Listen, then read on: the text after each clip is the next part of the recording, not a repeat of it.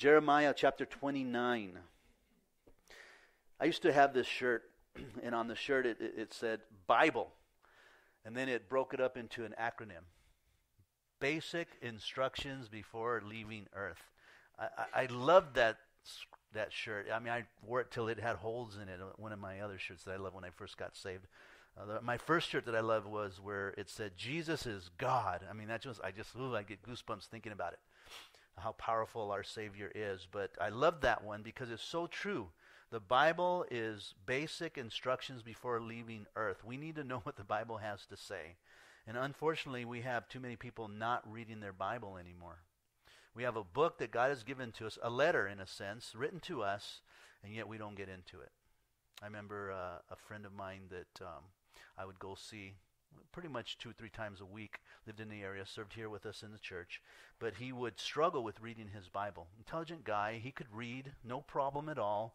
In fact, he would take the newspaper every morning and read the whole newspaper and Sunday's newspaper. And so I kind of challenged him. I says, you can do that, but you can't read your Bible. Why? It doesn't make any sense at all because you have that ability to read. I knew another guy who could not read.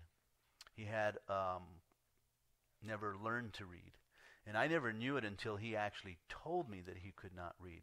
Because he would open up the scriptures to the numbers, because he could tell what numbers were in chapters and so forth, and he would then quote the scripture. And then later on down the road, I found out that he had a great memory. And so when you compensate. If you can't read, then you memorize, and you're able to memorize things. And so he would quote scriptures verbatim and was really good at it. But he couldn't read his Bible. But he sure learned how to take the Word of God and bring it into his heart.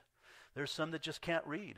And so it's so wonderful to know that God has given us the tools so that we can hear it, on the radio, or we can hear it on a cassette. Well, okay, they don't make cassettes anymore. On MP3 or iPod or iPhone. Well, iPhone, right? Or Galaxy or whatever other phone that you want to use there. He has given us all kinds of ways to hear and read and study the Word of God. And yet I'll guarantee you in this room, and I'm not trying to point anyone out, I'll guarantee you that there are a lot of us here that don't even pick it up and read it. And that's sad because this is a letter from God to us. And we should be in His Word. Tonight's theme is God's letter. It's God's letter, and it's His letter to us. What does God's letter say to mankind? Well, we can start in Genesis and go all the way to Revelation. But basically, God's letter is a love letter, isn't it? It truly is. For God so loved the world that He gave His only begotten Son, that whoever believes in Him should not perish but have everlasting life. That is the theme of the whole Bible. From the very beginning, that God created man to have a relationship with Him. And at the end, it will all be done and over, and every tear, every pain, every suffering will be wiped away, and that once again you'll be reunited to God. Beginning to end. That's the whole letter in itself. Now, we have the center part of it because the letter begins on how God loves us, but the meat of the letter is how we love Him. That's the meat of the letter. How do we love Him back? By reading His Word. By pleasing Him. And the end of the letter is He's coming for us. He's coming for us. Now, we're going to see a letter here tonight given to Jeremiah to give to the Jews in Babylon. And this letter again is to encourage them to stay put. Stay where God has them. Don't try to get out of it. Just relax and be there and basically learn your lesson. Learn your lesson. How many of us are going through trials right now? I think that most of us will raise our hand. We're all going through a trial, a decision we're trying to make. And we're just struggling with that decision. What's your will, Lord? I love that one. What's your will, Lord? I don't know what your will is. And the Lord is so clear. Almost sound like Clinton right there. It's like, it's so clear, and He keeps tapping you on the shoulder, and He tells you once, He tells you twice, but no, that's not enough, Lord. Give me more. He already told you. Turn to James real quick. Let's remember this, because there is some application here for us today, and I'm going to give it to you right up front, because the Lord just laid this on my heart. Because sometimes we want to just get out of the situation. We don't like trials. We don't like struggles. We don't want to learn lessons. We just want to have a smooth ride.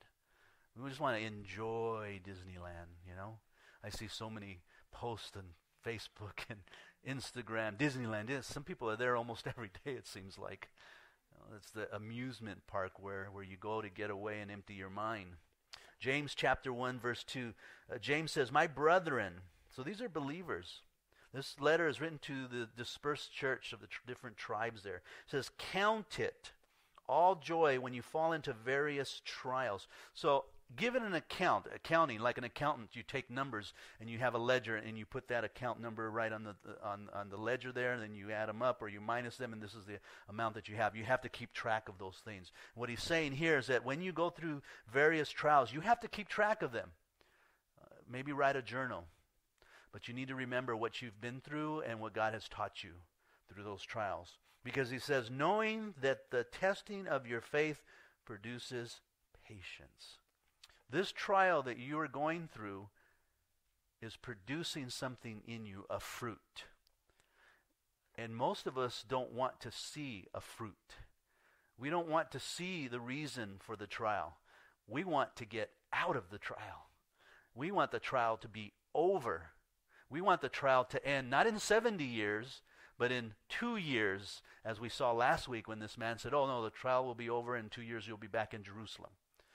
We don't want it to last very long because we start crying, we start worrying, we stress out, our lives are in shambles. Instead of sitting down and saying, Lord, let me count this trial as something wonderful. It's going to produce in me patience. This trial will produce patience in my life. Patience to wait on you, patience to wait on people. Patience is a good thing. And it's a thing that I think all of us probably struggle with, along with myself. Patience is a hard one for me. The only way that you can learn patience is under trials. It's the only way that you can. It's easy to be patient when everything's going right, but it's under trials when you really see if you have the patience that you think you have. And in reality, you don't. But he says, but let patience have its perfect work. So not only do trials produce patience to your faith, but the patience has a perfect work. There's a perfect thing going on in your life, that you may be perfect and complete, not lacking nothing.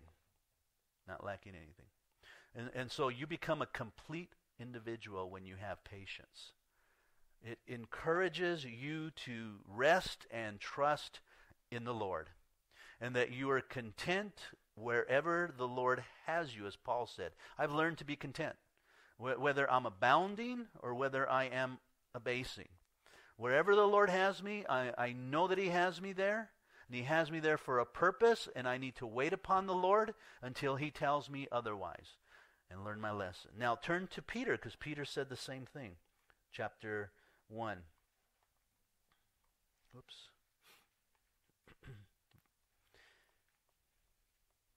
Verse 6. He says, in this you greatly rejoice, though now for a little while, if need be, you have been grieved by various trials. He's saying rejoice, and yet the trials grieve us. We don't like trials. And they're constant. They never stop, because God is working that patience in us. And instead of grieving, we should be rejoicing that God would find us faithful to put us through a trial. That the genuineness of your faith, I love that, the genuineness of your faith. The only way that you can know if your faith is real, if your faith is strong enough, if your faith is weighty in the sense that there's power there in your faith, is by it going through various trials. Various trials. I was just speaking to someone that was entering into a trial, and I said, your faith will be tested. And they looked at me like, what? I'm like, your faith is going to be tested right here. And it was. It was tested, and he failed. He failed. So that shows him that he has some work to do in his relationship with Christ. So what does that mean, that your faith is tested? God allows you to go through things to see how strong you really are in your faith. Yeah, I say, I believe in God, but then if a fiery trial comes, do you start running away? If all of a sudden a friend comes up to you and he begins to share with you some off jokes, that's a testing of your faith. Are you willing to stand there and say, well, I don't want to offend him. I don't want to make him feel like I'm holier than thou, or I'm above him, and so I'll just kind of just stand here. But that's a test of your faith. Are you willing to just say, you know what? I don't need to hear those jokes. I don't want to hear those jokes. There's no reason for me to hear those jokes. It's just dumb. It's just dumb. Doesn't make any sense at all. And go off. I was reminded of a story this Monday night. We had our Raising Godly Children, 14 to 18, the interesting years. And Virginia brought this story up about the boys, and their faith was tested. And the only one that was able to prove their faith was Roman, and this little test that God put them through. They had gathered around some other boys that were doing some pretty bad things, like smoking. And Roman, from what Virginia was saying, Roman, after the fact, told Virginia what was going on. Roman stood up and says, I'm not doing this. I'm not going to follow you guys. That's just stupid. And he walked off, just walked off. See, that's a testing of your faith and passing the test. Where the other ones didn't pass, they failed because their faith wasn't strong enough to resist the enemy. That's the testing that we go through. But we want to get out of it, just like the children of Israel here. No, we want this trial, this bondage, this slavery that's supposed to last for 70 years. That's a long time. That's a lifetime, right? That's a lifetime, just like our trials are a lifetime. We want it to be over in 2 years so that we can go back to Jerusalem and enjoy the prosperity that God has promised to us. Peter goes on in verse 7, that the genuineness of your faith, being much more precious than gold that perishes, though it is tested by fire, may be found to praise, honor, and glory at the revelation of Jesus Christ. Boy, that will be the prize. That will be the crown when you stand before the Lord Jesus Christ himself. And you'll be found praise and honor and glory before the Lord. We don't think like that, though, do we? We don't think of the future. And most people don't. They don't think of the future. You can tell by their finances. They're buying for right now and what they feel and what they need. And the commercial system knows that. They put the produce, they put the candy bars, they put everything in a certain place because they know that it's going to entice you to buy it, even though you don't need it. And so they do that because they're trying to meet your need. Most people don't even have a budget. Statistically speaking, people live off of what they get and they just spend it as it comes along. They don't budget for things. They don't budget for their utility bills. They don't budget for their mortgage. They don't budget for their vehicles. They don't budget for their clothing. They don't budget for entertainment. Those are all budget items. And we don't do that because we live for the now. We don't think of the future. We don't invest into savings so that when we retire, we have something to retire on. We're depending on our Social Security. Most of you are just thinking that. Just Social Security will get me by. It barely gets you by. You have to invest in some 401 or some sort of investment, some IRA or something like that. But we don't think like that. Not a lot of people think like that. Let's just spend it right now. And we think the same way spiritually. We don't think of the future and what God is going to do with the things we do while we're here on this earth. As Chuck used to always say, we only have one life to live and soon to pass. And what we do with Christ, those things will last. It's those things that we do with Christ that will last. So we can turn back to Jeremiah. Lord laid that on my heart because the children of Israel are going through a bondage. They don't want to go through it. And there's these prophets, these teachers that are arising and that are tickling their ears and telling them exactly what they want to hear. People want to hear the Joel Osteen message. You're going to be okay. Just get up. Trust God. He's going to bless you. Things will be right, You're not going to go through trials. Then they won't be long because God is good. And that's what they want to hear, but they don't want to hear the truth that God has a work in our character. He wants us to be more like his Son, Jesus Christ, who endured the ultimate trial on the cross, and he endured it out of love for us. And so we love him because he first loved us. And really, that really is the key, is that we don't really love him as much as he loves us. And that's the truth, isn't it? It really is. And that's sad. Because we call ourselves Christians, which is Christ-like, but yet we're really not Christ-like at all. And that's all the word Christian means, is Christ-like. There is no religious system called Christianity. There's no church called Christianity. We are the bride of Christ. We are the church. We're not Christianity. We're Christ-like. That is Christianity. But we're to be Christ-like. We're to be like Christ. We're to live like Christ, act like Christ, respond like Christ. And so even under a heavy burden or a load, we find it joyful. And that's what Jesus said. I look to the cross, and I know that it's going to bring a wonderful work. I love the Passion of the Christ. It's not in Scripture, but I just love that saying because I know that it is true, that Jesus looked at the cross as something that was going to be a great thing to do. You remember the Passion of Christ? He fell that one time, and his mother came up and grabbed him, and he said to her, "Mom, look, I'm making things new." And he was like excited about it, in the movie, and you're like going, oh. I mean, he just didn't think about the suffering, didn't think about the thorns, didn't think about the nails in the hand. He just thought, Mom, I'm doing something new here. It's going to be great. That's what he thought about. That's what we need to think about. So this letter that God gives to Jeremiah to give to the Jews that are in Babylon, we saw it last week a little bit where this one prophet stood up before Jeremiah, took the yoke off his head, broke it in half and said, so will this judgment of God's be broken within 2 years. And of course we heard that God judged him within a year's time and his children. So now some time has passed, and there are still some people that are struggling with this captivity. They're not willing to just stay. So this letter is written to them. Now these are the words of the letter that Jeremiah the prophet sent from Jerusalem to the remainder of the elders who were carried away captive, to the priest, the prophets, and all the people whom Nebuchadnezzar had carried away captive from Jerusalem to Babylon. So this letter is to the leadership of Jerusalem that were carried away into Babylon. Some believe that this letter probably went to Daniel himself. And you can read about Daniel in the book of Daniel. A wonderful guy, such a beautiful leader. We don't know anything else about him but what Daniel tells us in the book of Daniel.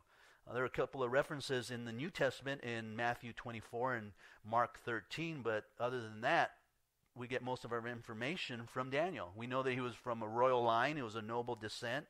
And he was carried away into Babylon in the 3rd year of Jehoiakim. He was trained under the king's service. And then he became, in a sense, a man that was able to interpret dreams. And that put him in a position where God could use him there with Nebuchadnezzar. And so this letter goes out to them. This happened after Jehoiakim, the queen mother, the eunuch, the prince of Judah, again, Daniel was included in that, and Jerusalem, the craftsmen and the smiths had departed from Jerusalem. The letter was sent by the hand of Elisha, the son of Shaphan, and Gemerth, the son of Hilkiah, from Zedekiah, king of Judah, sent to Babylon, to Nebuchadnezzar, king of Babylon, saying.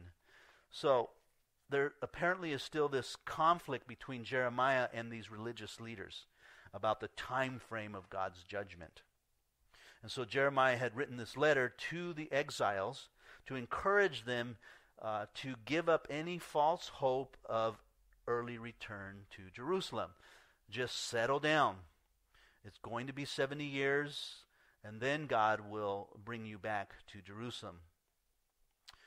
The fate of the people were to remain there under these conditions and to do the best that they could do in those places. And God was doing a work in their lives. He was removing their idolatry while they were there. He was teaching them patience in the Lord. I think I mentioned this a while ago. One of the reasons that they were taken into captivity was because of idolatry. They put things before God, idols before God. And one of the things that they had learned during this captivity is not to put things before God. And so from that point on, they were very, very, very conservative and strict on what they worshiped. They wanted to make sure they only worshiped God, and that was it. And so they made all these rules. They learned their lesson, and they were going to worship God. But they began to worship tradition, and they missed that. And so when you see them in the New Testament, these are men that had created all these traditions to try to worship God in the best way that they could, but they made it into a works thing and not a relationship. And that was the problem. Even at the end of Babylon, they created synagogues. That's where synagogues came in. They began to raise these little synagogues. You remember some of the people didn't want to leave Babylon after a while. They stayed there. Some of them went to Egypt. We know that there are synagogues in Egypt. And we know that there's Old Testament scriptures in Egypt, a lot of them. And they created these synagogues where they could worship the Lord. And so it was almost like God in the Old Testament doing what he did in the New Testament with the book of Acts, where the word was not to just stay centralized there in Jerusalem. It was supposed to get out. It was supposed to go everywhere, and God was just planting seeds all over the place. And so they had a work to do. And the Lord would punish these men that were telling them to rebel in a sense. He goes on and gives us the context of this letter, verse 4. Thus says the Lord of hosts, the God of Israel, to all who were carried away captive, whom I have cursed to be carried away from Jerusalem to Babylon, build houses and dwell in them, plant gardens and eat their fruit, take wives, beget sons and daughters, take wives, your sons, and give your daughters to husbands, so that they may bear sons and daughters, that you may be increased there and not diminish. So Jeremiah was saying, basically, instead of hoping to return back to Judah, settle down. Build yourself some houses. Plant a garden. Take wives. Have children. Have your children's have children, so that you can have grandchildren. And just wait upon me. And in a sense, for us today, we live in the world, but we're not to be a part of the world. That is probably the biggest struggle of the church today, is that we live in the world, but Paul said we're not to be a part of the world. What do you mean by that? Romans 12:1 says, I beseech you therefore, brethren, by the mercies of God, that you present your bodies a living sacrifice, holy, acceptable to God, which is your reasonable service. Christ offered up his body for all of us. Our reasonable service is to offer up our bodies to God. These bodies are his, and we are to give him these bodies to be used as vessels for his glory, for his service. He goes on and says, and do not be conformed to this world, but be transformed by the renewing of your mind, that you may prove what is that good and acceptable and perfect will of God. If you don't know the perfect will of God, it's because you're still in the world. He's saying, get out of the world here. Don't be conformed to the world. Don't let the world conform you. I like the way the Living Translation says it. Don't copy the behavior and customs of the world. That's pretty clear. That is pretty clear. So, it's St. Patrick's. Let's go have a St. Patrick's drink. And let's wear green, and let's wear all kinds of funny hats, and let's go to bars and drink green beer and green drinks, and, all that's the world. That is the world. St. Patrick was a believer. Why don't we worship his God instead of him? God doesn't want his glory to be given to anyone. And I'm sure if St. Patrick were here today, he'd say, what are you guys doing? You have my day? It should be Christ's day. No, don't copy the behavior of the Lord. We shouldn't be doing that stuff. We shouldn't be doing that stuff. Again, back to jokes. The world will tell you all kinds of off-the-wall jokes, and they'll laugh and how hilarious. And they'll demeanor women, they'll demeanor a certain nationality, and we're ha, ha, ha, ha. And then we begin to participate in that. We start laughing and so forth. Do not copy the behavior and customs of this world, but let God transform you into a new person by changing the way you think. That's what the Living Translation says. Then you will learn to know the will of God for you, which is good and pleasing. Let God transform you into a new person. But we want the world more than we want to be a new person. But you must be born again, the Bible says. The old things pass away. Behold, all things are new, the Bible says. And the fruit has to be spiritual, not worldly fruit. Philippians 2:15 says that you may become blameless and harmless, children of God without fault, in the midst of a crooked and perverse generation, among whom you shine as lights in the world. Are you a light? Or are you just joining the darkness? How do you know if you're a light in the world when the world hates you? When the world says, hey, that's a little too much. Come on, you're being a little too Christian here. You're too radical for me, you know. You're in church. My brother used to say this, you're in church all the time. That's weird. That's strange. You're there Sunday, you're there Wednesday, you're there on Fridays. You know, you go to men's breakfasts and you go to conferences on weekends and you spend your vacations. You're just really weird. See, that's when you know you're light, because darkness doesn't like it. And we live in a perverse and crooked generation. And we ought to be the light that's there, that's shining in. That's the only way that the world is going to know the truth, unless we shine. But we're in an interesting situation, and I really do believe that it's because we are living in the last days, that even the elect could be deceived. And I think we're seeing that a lot of Christians who, someone was just saying it tonight at prayer, someone that calls themselves Christians, but then when you listen to them, they're not a Christian. The way they talk, the things they say about others, the way they're living their lives, it's a big question mark. Now, I'm not to judge whether someone's heart is right with the Lord or not. I don't know, but the fruit is not there. They're not shining like a light. Jeremiah is saying, look, you're there for 70 years. You might as well be a light. Buy your houses, have wives, raise up children, start a synagogue, be a light. Let your whole family be a light there in your community. That's the way it should be for us today. He goes on in verse 7, seek the peace of the city, where I have caused you to be carried away captive, and pray to the Lord for it, for in its peace you will have peace. Now he's talking a little political stuff there, right? You know, go to the city, make friends with the mayor, get to know them, share the gospel, and you'll have peace. And you might even bring peace, even more peace to that city. For thus says the Lord of hosts, the God of Israel, do not let your prophets and your diviners or who are in your midst deceive you, nor listen to your dreams which you cause to be dreamed, for they prophesy falsely to you in my name. I have not sent them, says the Lord. The time was set. Look at verse 10. For thus says the Lord, after 70 years are complete at Babylon, I will visit you and perform my good word towards you and cause you to return to this place. After 70 years, I'll fulfill what I've said I was going to do. Just like with us, at the end when we stand before Christ, then he will honor and give praise for the things that we've done. And that's coming. And maybe sooner for some of us than others. Daniel understood this clearly. In Daniel 9:2, this letter was sent to him, and this is what Daniel said. I, Daniel, understood by the books the numbers of the year specified by the word of the Lord through Jeremiah the prophet, that he would accomplish 70 years in the desolation of Jerusalem. Then I set my face towards the Lord God to make request by prayer and supplication with fasting, sackcloth, and ashes. What was he praying for? That he would survive through the 70 years.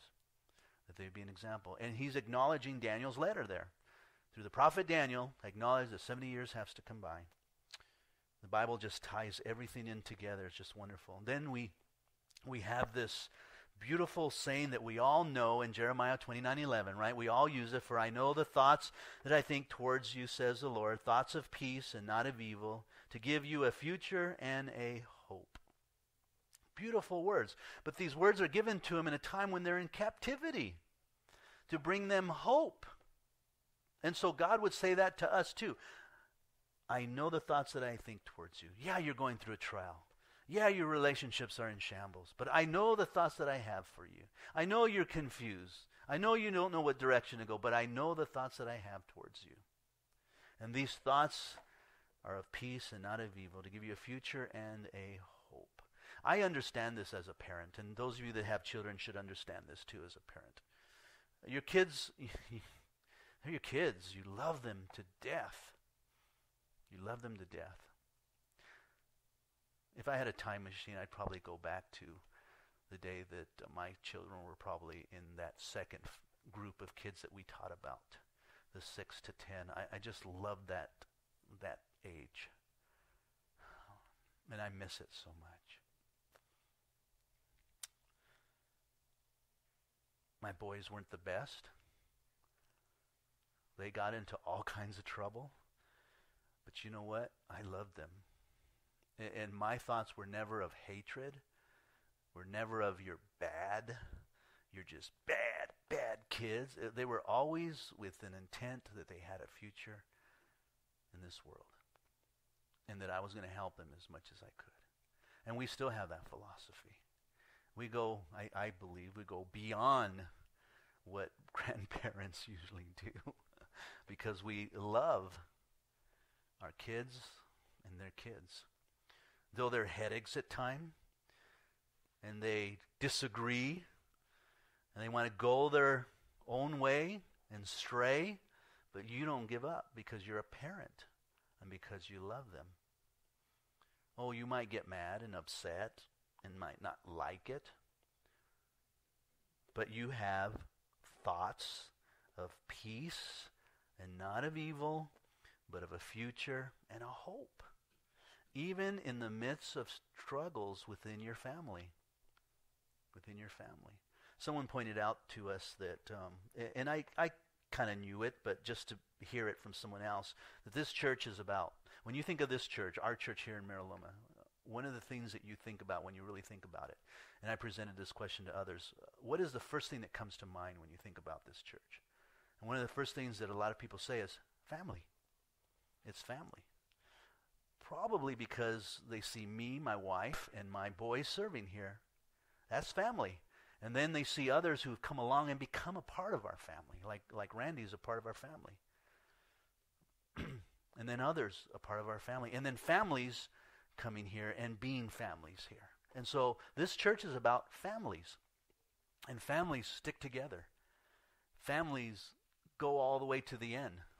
That's what family is all about, no matter what is going on. And so what God is saying is, look, I know where you're at, and you're there for 70 years, but I know my thoughts towards you. I got your back. I've got a future for you, so you can hope. You can rest assured. I haven't forgotten about you. I'm working a work, and you'll be surprised when it happens. And that's God, and that's what he's doing in our lives. And we have to understand that. So he says in verse 12, then, when you call upon me and go and pray to me, and I will listen to you.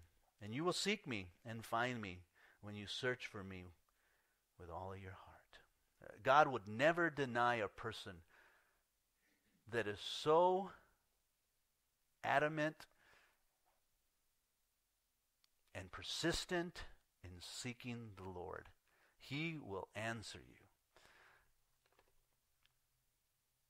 That means that you're on your face for an hour or two saying, God, do something here. Please, I'm begging you.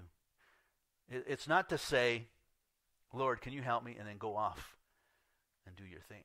No, that's not prayer. That's not seeking the Lord. This word seeking there is a continual action. It is, you are constantly seeking God's face.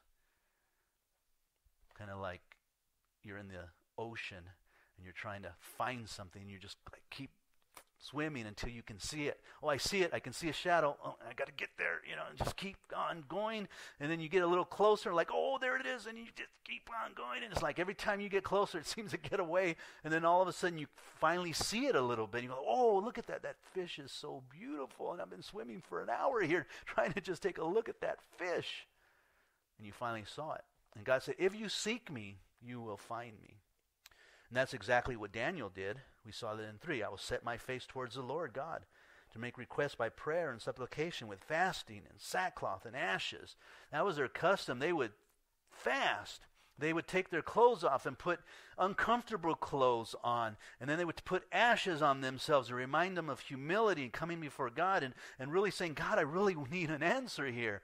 And I'm just, taking every effort that I can think of to seek your face and to find you. And verse 14 says, I will find you, says the Lord, and I will bring you back from your captivity. I will gather you from all the nations and from all the places where I have driven you, says the Lord. And I will bring you to a place from which I cause you to be carried away captive. Then he says to those who were left there in Judah, who didn't go into captivity, he says, because you have said the Lord has raised up prophets for us in Babylon, therefore thus says the Lord, concerning the king who sits on the throne of David, concerning all the people who dwell in the city, and concerning your brethren who have not gone out with you into captivity, thus says the Lord of hosts, behold, I will send on them the sword, famine, pestilence, and will make them like rotten figs that cannot be eaten. They are so bad. And I will pursue them with the sword, with famine, with pestilence, and I will deliver them to the trouble among all the kingdoms of the earth, to be a curse, an astonishment, a hissing, and a reproach among all the nations where I have driven them, because they have not heeded my words, says the Lord, which I sent to them by my servant the prophets, rising up early and sending them. Neither would you heed, says the Lord God. These were the people that stayed in Judah. Didn't go into captivity. These were the people who were saying, look, our prophets are saying this is going to be a short term. This isn't going to last very long. And so we can depend on them. We can trust in them. And they were raising these men up. And God was saying, no. And because you're being rebellious, I'm going to send a sword. And I'm going to wipe you out. What you need to do is you need to listen to your leadership. You need to listen to the prophets that I have sent you. I've sent them to you with the truth, and it's your responsibility to heed them.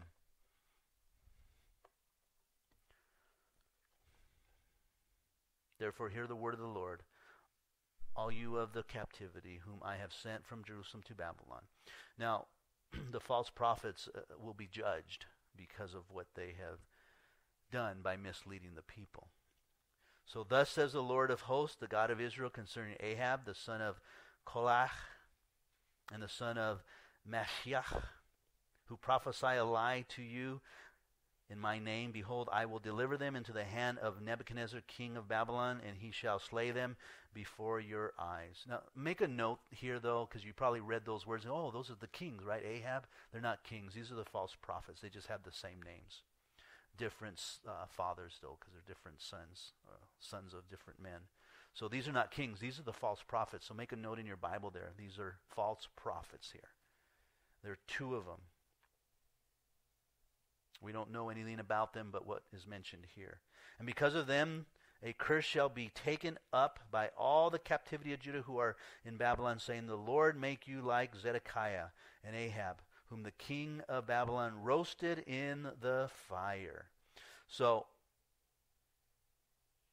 what Jeremiah was doing basically here is he's saying, look, there's a curse coming on you. And so this is the curse, that the Lord will make you like Zedekiah and Ahab, whom the king of Babylon roasted in a fire. That's about as bad as they can get in cursing someone. It's interesting, I learned this a while ago, but in the Hebrew language, there are no curse words, which is interesting. Makes sense, because with God, why would he create a curse word? That's not who he is. And so in Hebrew, there are no curse words. So the worst they can do is they can reference a bad situation in someone's life and say, may you be cursed like that situation there. And God's going to do that to you. Now, it doesn't mean that Jews don't curse, because they can use our language and curse very well, or someone else's language and curse just fine, because in the English language, there's a lot of curse words. In the Spanish language, there are curse words that I probably have said don't even know it's a curse word. So interesting. how God created the language without curse words. I love that because it just speaks so much about who God is and his character. So the Lord make you like Zedekiah and Ahab, whom the king of Babylon roasted in a fire. That's how it's going to be with you. So because they have done disgraceful things in Israel, have committed adultery, do not be conformed like the world. Don't be doing the things of the world. Adultery. That's happening a lot more than ever before. Adultery. I just heard a situation. A friend was telling me about a couple where the wife was caught in adultery. And the people were consoling the husband. And then it turns out that the husband, while he was on mission trips, was having adultery over there. And it was just like all messed up. It's like, whew, ministry was out of the question for them. It happens more than we think. These prophets, they were having adultery with their neighbors, wives. And then they've spoken lies. Words in my name, which I have not commanded them. Those are lies. The Joel Osteens, the Paul Crouch, the Cirillo Dollar, who's asking for money to buy a new jet right now because the old jet just isn't good enough anymore. So he's asking for 200,000 people to donate $300. This would be like several $1 million for a jet. Who preaches a gospel of prosperity, which is a lie. There's no gospel of prosperity. The gospel is the good news that Jesus died on the cross. Not that God came to make you prosper or wealthy or healthy, or that you can claim it because you blab it and then you grab it. That's not what God came to do. He brought trials and tribulations. I mean, there was one point where they were saying, if you're sick, it's because you have no faith in God. That's scary. That is scary when they're telling you this lie. Or the Joel Osteen, that God's going to prosper you. It doesn't matter what you believe in. Or these pastors who are saying God loves the homosexual, and he does, and so he's fine with same-sex marriage. It's okay. Just recently, another pastor of a church says that's it. We're allowing same-sex marriage to be a part of the church. They can be in leadership. They can serve the Lord because the Lord loves them. They love one another as long as they're married to one another, just like God had prescribed in Genesis, and then we're okay with that. That's lies. That's lies. What's awaiting them? That's a scary place to be. We were talking at the meeting yesterday with Justin Alfred, and we're looking at the Greek of words. This is a class where I'm taking Greek and Hebrew, and they're presenting messages, iron sharpens iron. And it is just amazing when you look at the Greek, how much more clear the text is. Just totally amazing. And I just kind of mentioned, I said, that's scary. Because here we are presenting the word, and how many times have we presented it with some error because of the Greek, the intent or the mood or even the voice of how they're saying it. For instance, like John the Baptist, we saw how he said, I am not worthy to untie the sandals. Do you remember that Sunday? I'm not worthy to untie the sandals of Jesus. That word I in the voice is emphatic. What John was saying was, and he was like saying, I am not worthy to even be a slave to untie his shoe. With all that emotion. I am nobody. I'm not even a slave. I am worse than that I can't even carry his shoe as slaves do. That's amazing when you think about it, because that just puts everything into perspective, doesn't it? We are nothing compared to Jesus, and yet he loves us. So when I mentioned a couple of weeks ago, how we're cockroaches, it's probably worse than that if you really think about it. But isn't God amazing? That he would send his son for us to his creation because he loves us that much. It's lying. That's a scary place to be, right here, and teach God's word and have error. I have prayers that I pray to God and asking for forgiveness if I've misled someone or have said something in error. I pray that because I'm not a theologian and I'm not a Greek or Hebrew scholar. And so I want that to be covered. Lord, I'm not doing it intentionally, It may happen, though, because of my education or my stupidity, Lord. And so forgive me. Forgive me for that, Lord. I don't stand up here arrogantly saying this is it, but it's clear as we read through it. And that's why I love Chuck's heart when he started Calvary Chapel and then started the radio program. He said, I just want to raise up guys that just go through the Word because it's simple. Just go through the Word. Don't try to make up things. Don't try to be all educated and theological. Just simply go through the Word. And you listen to him, and he's just going through the Word, repeating it, expounding on it a little bit, and moving on. And it's just amazing. And God's faithfulness to him because he just stuck with the Word. There are times where you can read his commentaries in the Old Testament. He'll go through 5 to 10 chapters, and most of it's just reading the Word, and you're just sort of going, wow, because the Spirit is just moving from the Word of God, nothing else. And he'll make a comment here and there, and you're just going, wow, this is awesome, because the Spirit gets fed. These guys aren't telling the truth, though. They're lying. Which I have not commanded them. Indeed, I know, and I am witness, says the Lord. So these two guys are disgraceful, adulterers, and liars.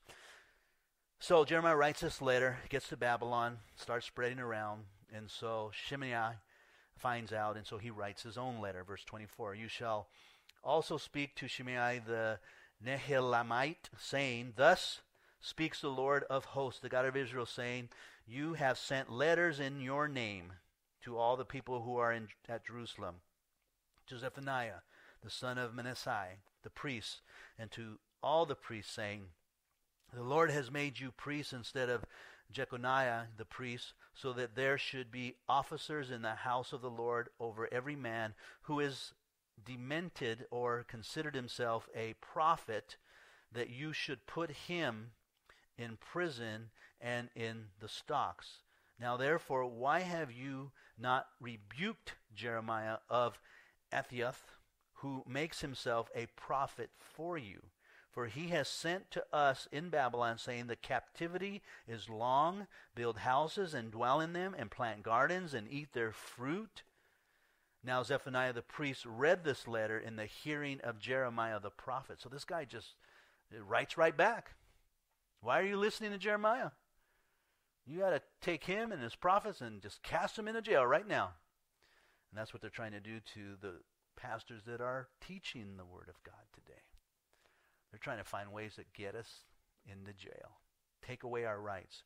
It's already happening in Canada. You can't teach from behind the pulpit and use the word homosexuality in a negative way. You just can't do that.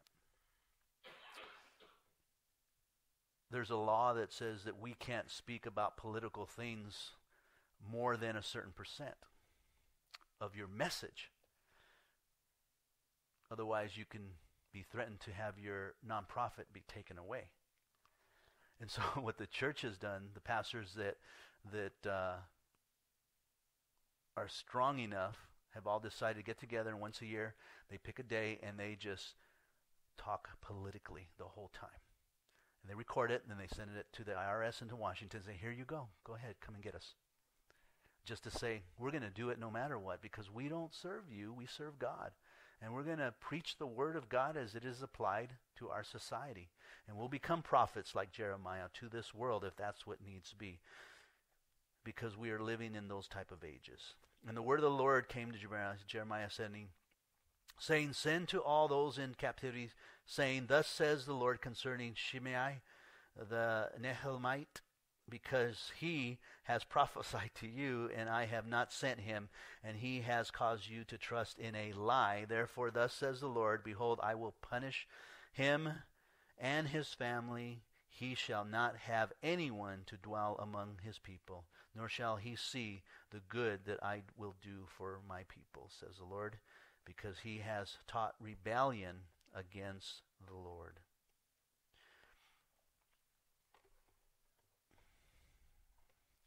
It is rebellious to go against the word of the Lord.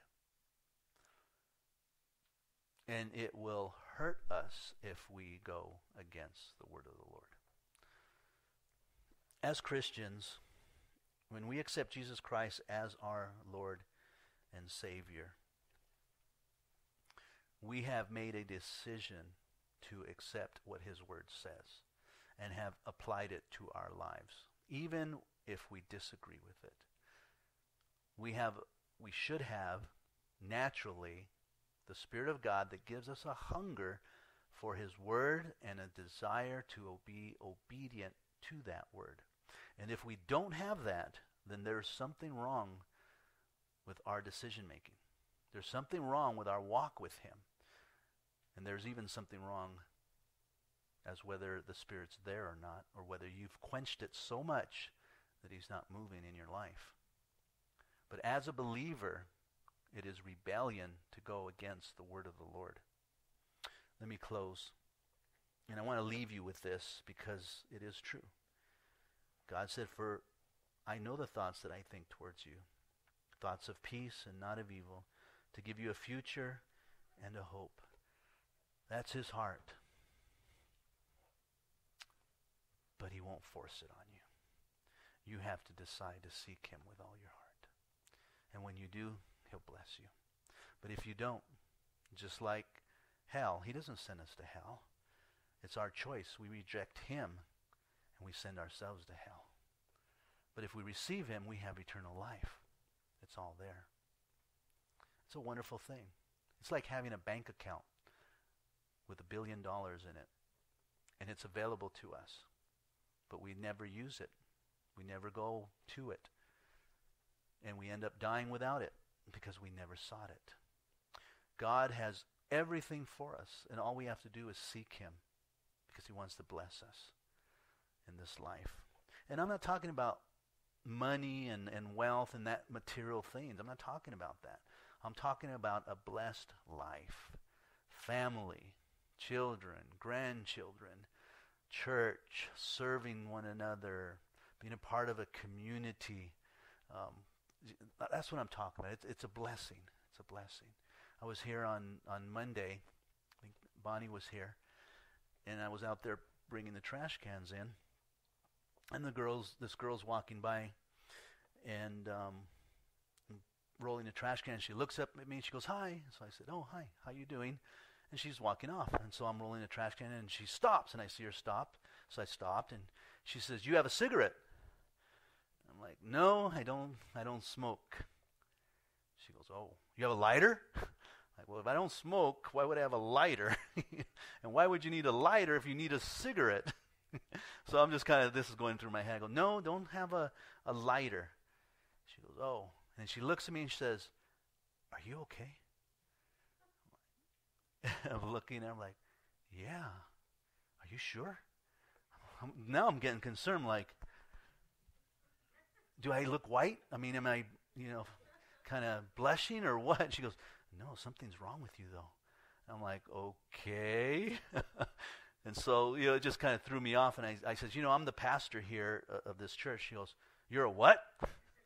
The pastor here. She's like, "Really?" I go, "Yeah." So she says to me, "You got food?"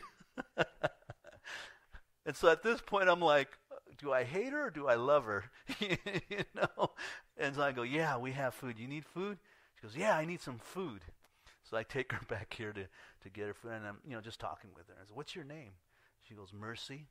I'm like, "Oh, wow." I go, "What a beautiful name." I'm like, "Oh, it just reminds me of God's mercy for us." And so I was sharing with her a little bit. And so we're in the room, and she sits down, and she's just looking at the food, and I'm looking at her, and all of a sudden I thought, "Are you okay?" She goes, "Yeah." I go, "Okay, because it looks like you're on drugs." She goes, "Oh, I wish I had some right now." And I'm like, "You're new to the neighborhood, right?" And she goes, "Yeah, I just live in that." Yeah, I thought so because I know most of the people around here, and they come by and they wave at me. And some of them wave, and I don't even know them, and they know me, and so forth. But you're new here. "Yeah, I'm 22. I just moved over there, and things are going on, blah, blah, blah." And so I prayed with her, gave her food, and tried to encourage her to come here. And I'm just like, it's just a blessing, but yet do you hate him or do you love him? And then I was telling Virginia, I leave, and she's sitting on the wood out there on the outside of the gate eating her food. And I come back in the afternoon, and I find all the food all over the floor, and the things she didn't want just thrown all over. And I'm like, "Lord, Do I hate her? Do I love her? He's like, you love her. You love her. That's a blessing. To me, that's a blessing to be able to even minister to someone like that, that obviously doesn't want to be ministered to, that obviously doesn't care what you think about, obviously doesn't care about messing up your place at all, has no conscience about it at all, is totally self-absorbed, and yet you get to plant a seed and water. That's a blessing to me. That brings joy to my heart.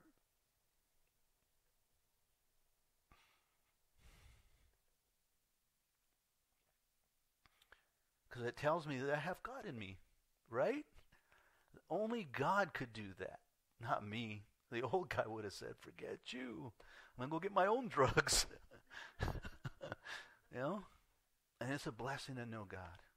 And that he has thoughts of peace, not of evil, but a future and a hope. And that's what he wants for all of us, if we're willing to seek him.